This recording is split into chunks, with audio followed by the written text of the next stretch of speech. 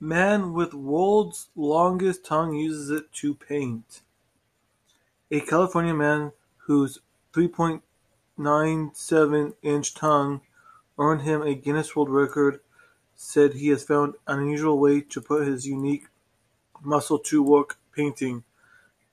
Nick Stobler, who was awarded the world record for longest tongue when it was officially measured at 3.97 inches from tip to teeth in 2012, showed off his unusual painting skills during an appearance on ITV series This Morning.